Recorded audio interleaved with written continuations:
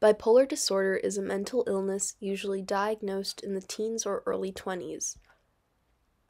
Symptoms include both manic and depressive episodes.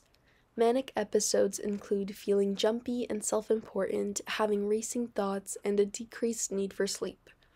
There is also a symptom less severe than mania called hypomania, which lasts for a shorter time.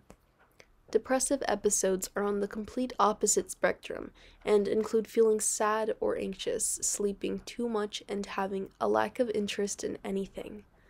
These are intense feelings and deviate from usual emotions. These two episodes almost always occur one after the other, and many times the depressive episode follows the manic episode. There are three types of bipolar disorder: bipolar 1 and 2 disorder, and cyclothymic disorder.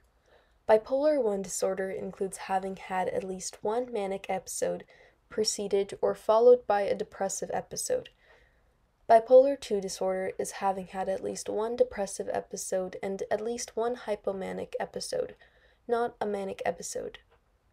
Cyclothymic disorder is defined as having had at least 2 years or 1 year in children of many periods of hypomania symptoms and depressive symptoms.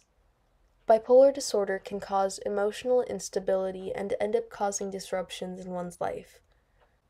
The risk factors for bipolar disorder are mainly genetics, since it usually runs in the family. The environment, such as having traumatic events, can also trigger the disorder. Treatments include lithium to stabilize mood swings and antidepressants, and those with the disorder may also engage in talk therapy.